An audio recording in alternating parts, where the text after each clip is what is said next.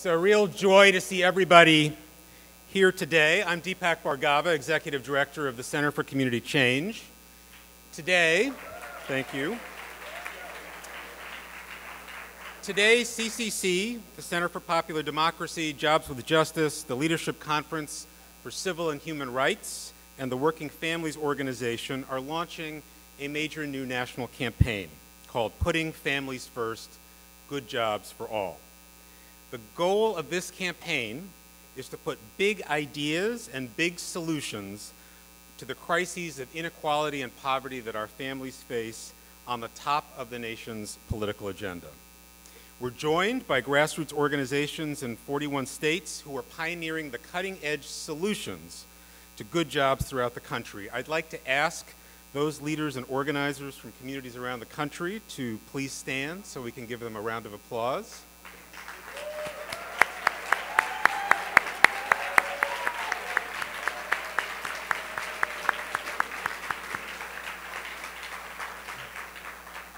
We're joined today by some really important allies. Mary Kay Henry of the Service Employees International Union, which has played a pivotal and inspiring role in launching the Fight for 15, that has captured the moral imagination of all of us and the country, by elected champions like Senator Sherrod Brown, Senator Elizabeth Warren, former Governor Ted Strickland, Congressman Keith Ellison, Congresswoman Karen Bass, and leaders and thinkers from key sectors and organizations throughout the nation. Thank you for your presence and your leadership. We've had a slight shift in the program because of the unpredictable schedule on the Hill. So I'd like to take the pleasure and honor of introducing to you Senator Sherrod Brown.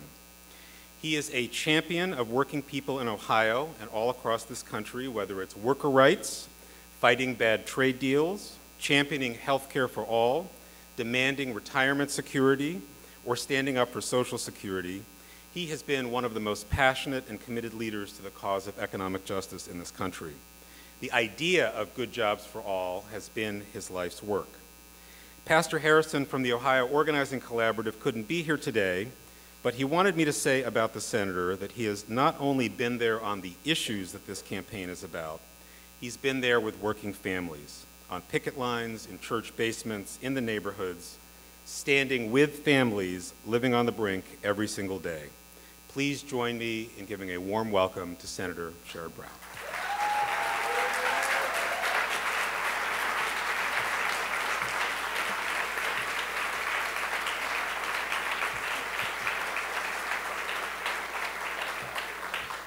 Thank you, Deepak. It's a little weird to have this big screen this close to me in a room this size, but whatever you guys work out is all right with me. So, I knew I was in the right. Governor Strickland, nice to see you. How are you? Don't look at that. No. Mary Kay, so glad you're here, and my longtime friend Heather and Paul Booth in the back, and so many of you, and Deepak, thank you for your work, and thanks especially to the Ohio Organizing Collaborative for its terrific work. I knew I was in the right place. I got out of the car, and all of a sudden I see 5 or 6 people in T-shirts that say community organizer. So this is the right place. All right. Thank you for that. I want to start off by telling you a little story about back in 1970. There was a political scientist named Ben Wattenberg, and he has been mostly forgotten, if he was even well known then. But he decided to find who was kind of in the middle, what single person represented what America was in economic terms. And he settled on a woman, the wife of a machinist in a suburb of Dayton, Ohio, who had, in those days, had a solid middle-class lifestyle. Her family had a decent wage because he carried a union card. He had a defined pension benefit. She was a mostly stay-at-home mother. This was 1970, but she worked part-time doing some other things. And they knew that they would have a decent pension. They knew that they would have decent wages. They could send their child to Ohio State or to the University of Cincinnati to a state school and not burden that child with debt. My wife, for instance, a working-class kid, her parents were her dad Her mom was a home care worker. Her dad worked at a utility company as a maintenance worker. She graduated from Kent State in the 1970s with $1,200 in debt. That was the 1970s. So let's call this woman Joan from Dayton, Ohio, who was really right in the middle. Again, she and her husband would be able to retire with a decent pension. They had a decent standard of living. Their children could go to college. They didn't graduate with huge debt. They owned one car. Today, let's talk about Sheila from Youngstown, Ohio. Sheila, as opposed to Joan, is in a situation where she's 55 years old. She has almost no savings. She doesn't have a defined pension benefit. As a 55-year-old, she has about $20,000 in savings. It might be a 401k, it might be something else. She cobbles together whatever she can do to kind of keep going. Understand, half the people in this country are worse off than Sheila. Half are better off, half are worse off. I mean, that's what the economy is all about today. It's because of trade agreements, it's because of globalization, it's because corporate profits are up and productivity's up and workers aren't sharing in the wealth they create. It's all of those issues swirling around what Joan benefited from in 1970 and what Sheila is not doing so well in 2015. Sheila's kids will go to Youngstown State University or go to Eastern Gateway Community College, which governor's been involved with over the years. And Sheila's kids will be, on the average, face about $30,000 in debt when they graduate. Many of you in this room obviously aren't making a lot of money. You're faced with a lot of student debt. Makes it harder to get married, makes it harder to start a business, makes it harder to buy a house, makes it harder to do all the things that 40 years ago Joan's kids could do, Sheila's kids too often can't. At the same time, we see the right-wing attacks on the labor movement. We've seen my state, my region of the country, Ohio, Illinois, Indiana, Michigan, Wisconsin, have borne the brunt of them, but they're everywhere. They've borne the brunt of them partly because we had generally progressive government in terms of organized labor. Today, we're playing defense time and time and time again. I have worn on my lapel a pin depicting a canary in a birdcage. It was given to me at a Workers' Memorial Day rally about 15 years ago. And it signifies to me what this fight's all about. It's a depiction of a canary in a birdcage. You know the story of the mine worker taking the canary down in the mines. If the canary died from lack of oxygen or died from toxic gas, the mine worker had to get out of the mines. He had no union in 1900 to protect him, and he had no government, no union strong enough, nor no government that cared enough to protect him in those days. A child born in the United States of America in 1900 had a life expectancy of about 45 years. Now we live 30 years longer today. A child born today, depending on where, and I heard a minister on Martin Luther King Day in Cleveland said your life expectancy is connected to your zip code. We know what that's all about. If you grow up in Appalachia, you grow up in the inner city, you grow up versus growing up in a place like Shaker Heights or Bethesda, you know the difference, what you have with educational opportunities, what you have with a social safety net, what you have with income and privilege and all that comes with that. But this canary, so in 1900, since 1900, we live 30 years longer on the average, and we do because of people like you and people like your parents and your grandparents that were part of the labor movement. Just in these 100 years, the 30 years, additional years life expectancy is all about Medicare, it's about Social Security, it's about women's rights, it's about civil rights, it's about ban on child labor, it's about Medicaid, it's about safe drinking water, it's about clean air, it's about pure food laws, it's about all the things that people struggled for. And none of these things came easy. Politicians rarely do things like start Medicare or pass a higher minimum wage without agitation, without people with shirts that say community organizers, or at least acting that way, whether they have the shirts on or not, and making sure that we push our government to do that. The safe drinking water laws, the clean air laws happened even though the most powerful people in the society opposed them. Social Security happened even though the most powerful people in society opposed them. Medicare, 1965 happened even though the insurance companies and the Tea Party of then, the John Birch Society, opposed it. We knew that it was because of people like you, people in their union halls, in their church basements, in their community organizations, fighting for these issues and moving this country forward. I want to go back to the last time the Republican Party is coming to Cleveland for their Republican convention. I live in Cleveland, my wife and I do. I'm glad they're coming to Cleveland, but it might be kind of fun too. But the last time there was a Republican convention in Cleveland was 1936, when the Republican candidate for president against FDR got, I think, 9 electoral votes. So we'll see how that plays out. But at the end of 1936, FDR, I want to quote from FDR. He visited Cleveland. This was weeks after the Republican convention. He spoke about why trickle-down theory doesn't work. I want to share some of his words. He said, "It's to the real advantage of every producer, every manufacturer, every merchant to cooperate in the improvement of working conditions, because the best customer of American industry is the well-paid worker." That speech could have been given today. It's unfortunately not given by enough politicians, but it could have been given today. That's why we need to change this debate. We need the Social Security debate not to be about balancing the budget. We need the Social Security debate to be about pension, about retirement security. Sheila, I was talking about from Youngstown, she has no defined pension benefit. She will get about $1,100 a month of Social Security if she's right in the middle. 2/3 to 3/4 of her income as a senior citizen will be that $1,100 or $1,200 a month she gets in Social Security.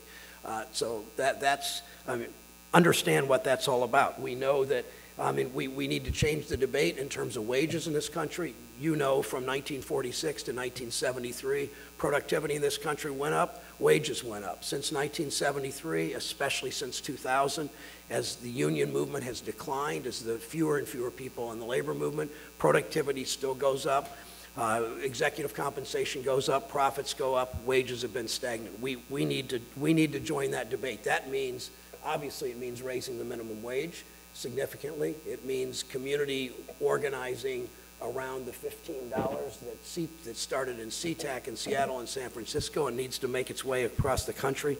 And nobody's working on that better than Mary Kay Henry. I thank her for that. It means we need to expand the earned income tax credit, rewarding people that are making $20,000 and $30,000 and $40,000 a year.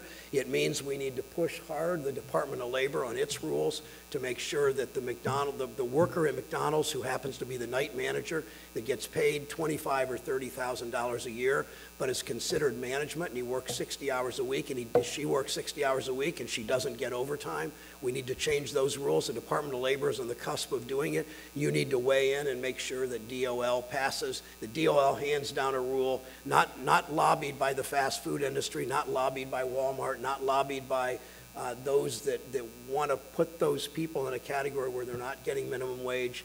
You can make such a difference weighing in with DOL and weighing in the White House in that. And I will, I want to talk for a moment about what we have seen on the state and local level in organizing. The $15 for the Fight for 15 campaign is so important. What we did in Ohio, fighting back on collective bargaining, we had on our ballot in 2011 in Ohio. We had the first time ever in the history of when the Republican legislature tried to take collective bargaining rights away from public employees in 2011. We petitioned, we meaning the labor movement, but way more than the labor movement was part of, were key to that. It was the first time in American history where the actual right to collective bargaining was on a statewide ballot. A big state, a swing state, we won that with 61 point something % of the vote. And you know the success, of minimum wage fights around the country, even in states where Democrats lost in 2014, minimum wage campaigns were successful. They were successful because people organizing and fighting for minimum wage know how to talk to people. I think that people in my party need to know how to talk to people in the same way, that to embrace the minimum wage, to embrace a significantly higher minimum wage, and to embrace all those issues. Let me conclude with this. I was the co-leader, the co-chair of of the return to the trip to Selma, Montgomery, and Birmingham. There were 90-some members of Congress. I was the co-chair of that delegation with a Republican from South Carolina. And I want to tell you two stories about John Lewis and Selma, Montgomery, and Birmingham. The first one is, I think you all know John Lewis is Congressman from Atlanta, been in Congress almost 30 years, the most honorable, decent person I've ever met. If you want to read, he wrote a book a couple of years ago. He has a chapter on faith, and I know much of the organizing collaborative in Ohio is faith-based, coming out of our churches in the cities and rural areas, all that. And John's faith was all about knowing that we in civil rights and as economic progressives, that we will win these battles.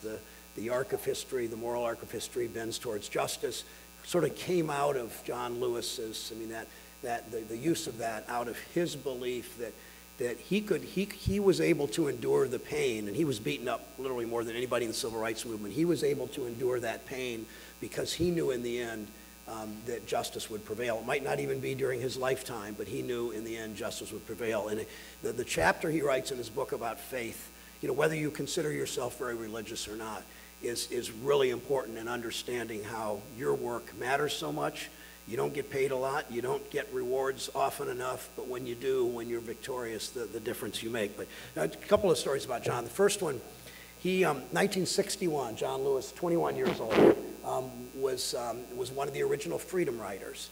And if you know this history, this will resonate. If you don't, it still will. John got on a bus. In those days, when a bus crossed the Mason-Dixon line going south, everybody got out. If it was a commercial bus, Greyhound or Trailways, everybody got out of the bus. White people got back in the front.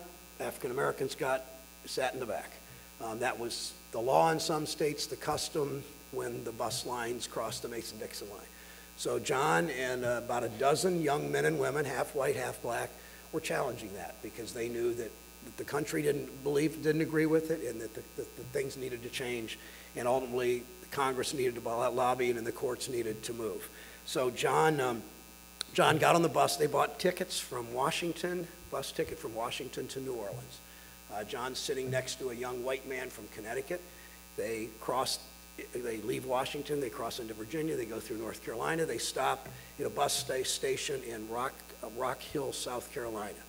The white man gets out of the bus and he walks towards the colored waiting room.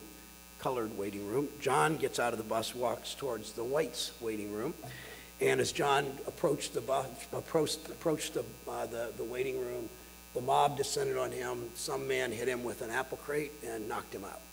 And John, that was one of many, many times John was assaulted and injured pretty badly during the Civil Rights Movement. 2000, that was 1961. 2009, John's in his office in Washington. An older man comes to see him in his mid-70s, John thought, with his son. And John sits down with him, and the man says, Congressman, I used to be a member of the Ku Klux Klan. I'm the man that hit you with the apple crate. And he said, I'm here to ask your forgiveness. And John, being John, forgave him, and they have stayed in touch ever since. Now, John tells the story, and to sort of complete this circle, John spoke at Ole Miss, was the graduation speaker of all places in Oxford, Mississippi in 2014, a place John could never have gone to school when he was a young man, or any other university, the state university in the South in those days. And he told this story. He said, when I was growing up in Troy, Alabama, I grew up just outside of Troy on a chicken farm. When I was growing up in Troy, Alabama, I was 15. I noticed the signs when I went into town, into Troy, that said white bathroom, white water fountain, colored water fountain, white bathroom, colored bathroom. And he said, I went to my parents and I said, why is that? What is that about? And his parents said, that's the way it is, John. Don't get in the way. Don't get in trouble. John then says, when I was 17, I went off to school. I met Rosa Parks. When I was 18, I met Dr. Martin Luther King. These two individuals, I told them my story about my parents and grandparents, and these two individuals said, no, you have to get in the way, you have to get in trouble. So John encouraged people in his speeches. John says it's important that you get in the way, that you get in trouble, that you make trouble, that you make good, necessary trouble. And that's what you're all about.